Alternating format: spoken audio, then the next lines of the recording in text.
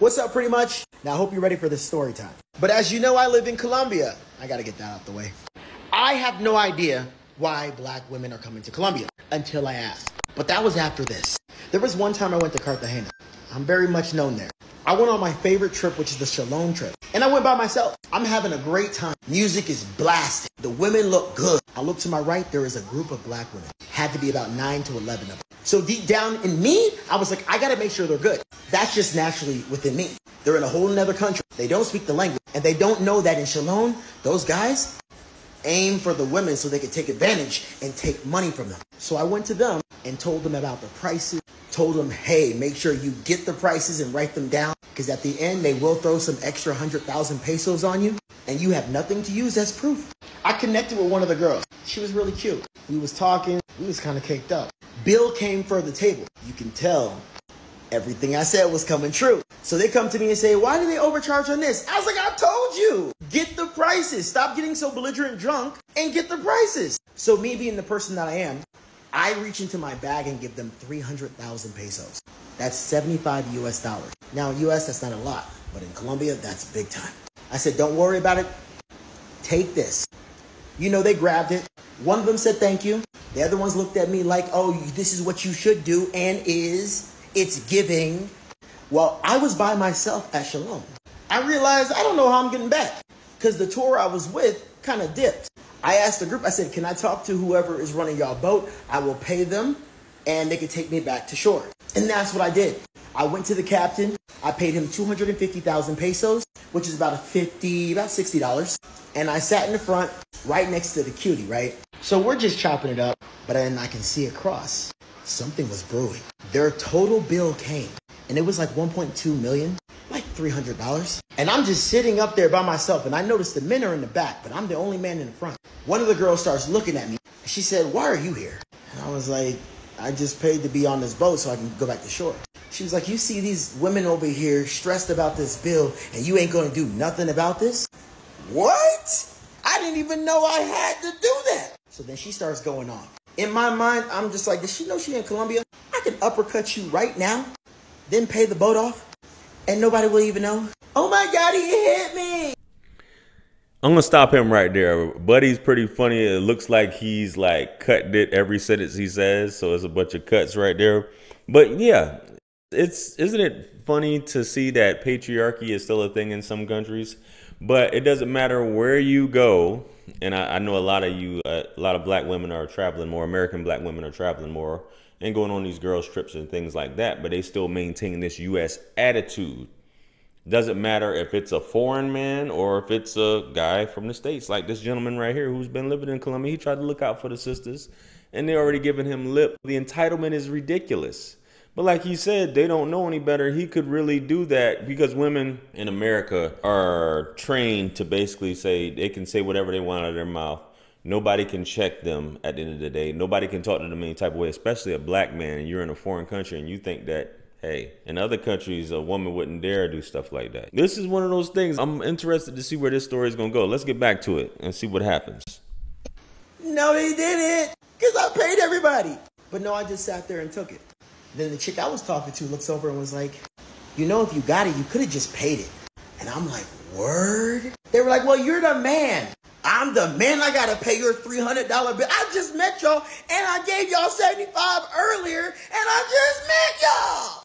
She was like, well, if you ain't going to add in, then you're going to get off our boat. I was like, I'm not getting off shit. All the girls are rallying. Shout out to the one queen. There was one that stood up and said, wait, hold on. He did help us out a lot. Man, they shut her down quick. You know how the herd mind is. If you ain't agreeing with them, you and I. That girl thing is a lie. They sent her in the back of the boat too. So I'm sitting up there uncomfortable. I got a bunch of ratchets going on, talking under their breath about me. They was like, you better get off, my friend. So I put my arm away. And in my mind, I'm just like, I got to get off this boat. I don't want to crash out. She's like, you got to go to the back of the boat. I was like, I ain't going nowhere. I paid to be here. This is our boat. Well, actually, you haven't paid your bill. So after that, liquor sat in. The boat ride from Shalom to Cartagena is an hour long. You know where I'm getting. The liquor is sitting in. I got to use the bathroom. So I'm thinking in my mind, I got to stand up with all of these hyenas already upset with me because I'm not paying their bill. But it got to the point where I was like, I gotta really use the bathroom. And there's no bathroom on the boat. So you gotta use it in the ocean. So I gotta stop the boat. I got to the point I needed to go. I went up to the guy and said, hey, look, I'll give you an extra 100,000 pesos, stop the boat. And I gotta use the restroom. They was like, bet, I mean, these are Colombians. They gonna stop. 100,000 pesos? Are you serious? Shoot. I used the bathroom. Wait, let me back up real quick. I accidentally stumbled because remember the boat was moving. That same girl that's pissed that I did not, because she was like the ringleader. She was like the ring leader.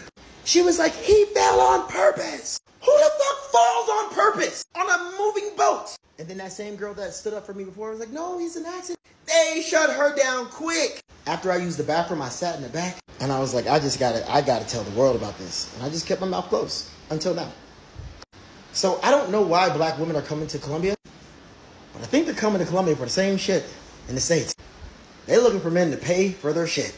And I've heard from other guides, they're coming to give men an option in Colombia. You can either fuck with the Colombians or them.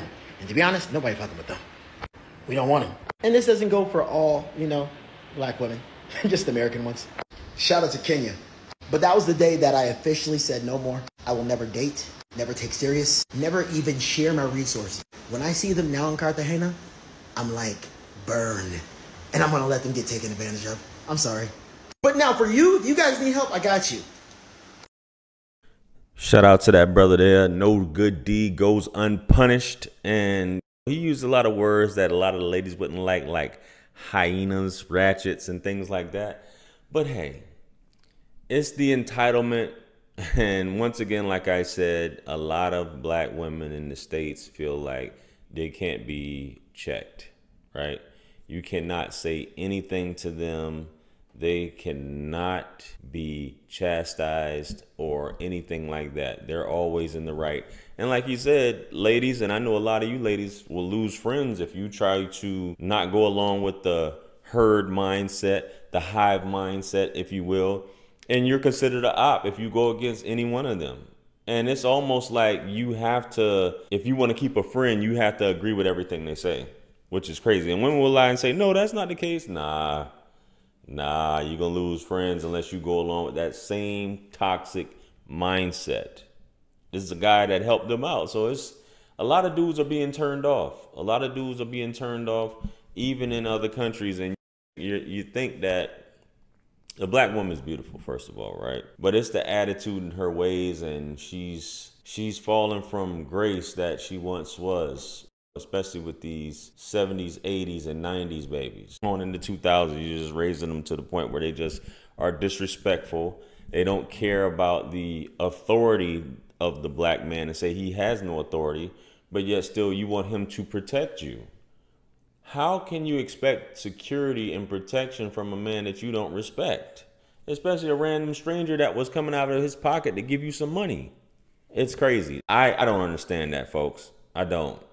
But he did the right thing. I probably would have, I'm not going to say what I would have did, man. But yo, this is wild. Guys, have you ever experienced something like this? Comment below. Like, share, comment, and subscribe. Much blessings and abundance. Stick around for the next videos. It's going to pop up on the screen below. That's where I'm going to see you guys at. Listen, it's your favorite everything. This is Wisdom. Let's run it up to 1 million. I'm the best. Quit playing with me. Peace.